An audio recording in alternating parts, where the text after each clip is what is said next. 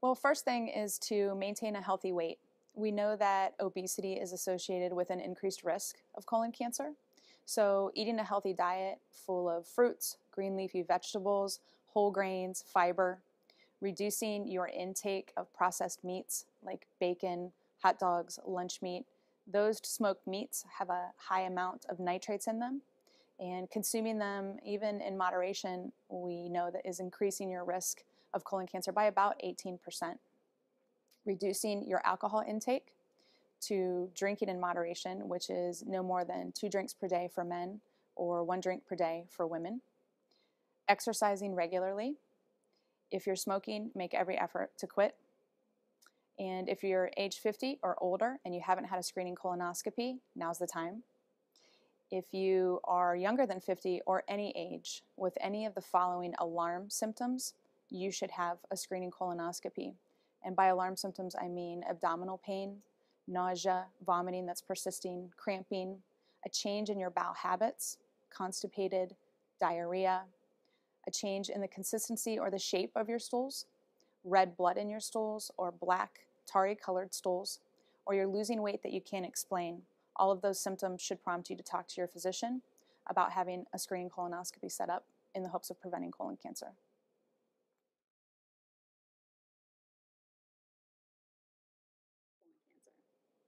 If you have no family history of colon cancer and no symptoms, the current guidelines are that we start screening colonoscopies at age 50 or age 45 if you're African American.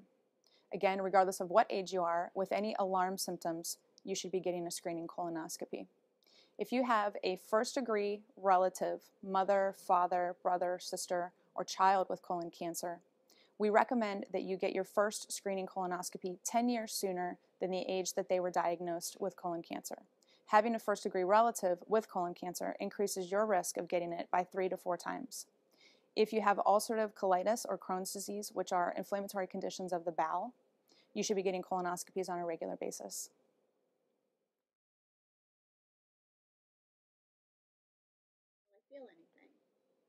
On average, the standard colonoscopy takes about 30 minutes. You are completely asleep for your colonoscopy, and you will not feel the procedure being done. You will need a driver to drive you home from the procedure. You cannot drive home or walk home from the procedure since it is done under anesthesia.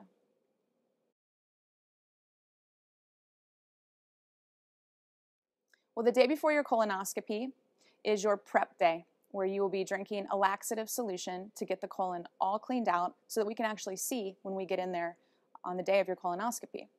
And the day of your prep is actually the most important part of the patient responsibilities.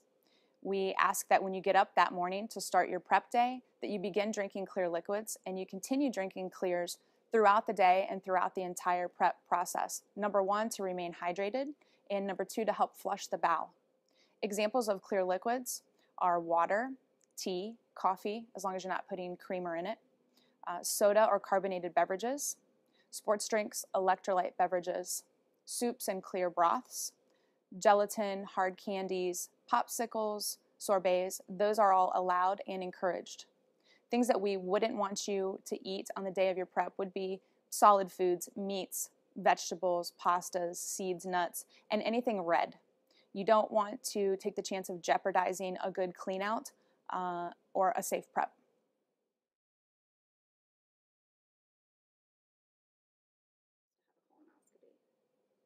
One of the saddest statements that my patients make to me is, well, I don't have any problems down there, so I don't need a colonoscopy. Thanks, doc, but no thanks.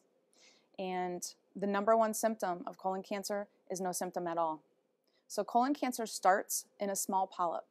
They're tiny growths that grow on the inside of the colon wall, and stool can pass right over those polyps without causing you any pain or symptoms. Not having a colonoscopy allows those polyps to continue to grow larger, develop worrisome characteristics, and invade the colon wall.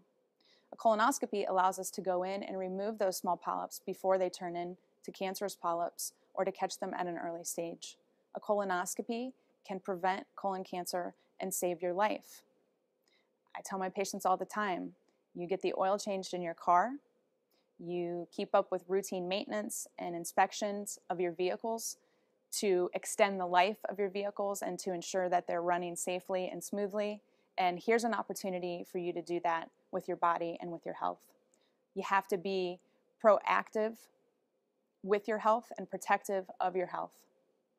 If you're embarrassed, that's understandable, but I ask you to put your embarrassment aside. The physicians that are doing your colonoscopy chose this field. They're professionals who are dedicated to digestive health, dedicated to a safe, comfortable patient procedure, and dedicated to colon cancer prevention. Embarrassment can't kill you. Colon cancer can. Get tested.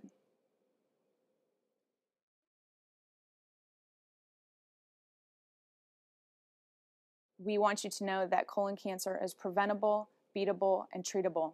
And for that reason, UPMC Susquehanna is committed to the 80 by 2018 pledge.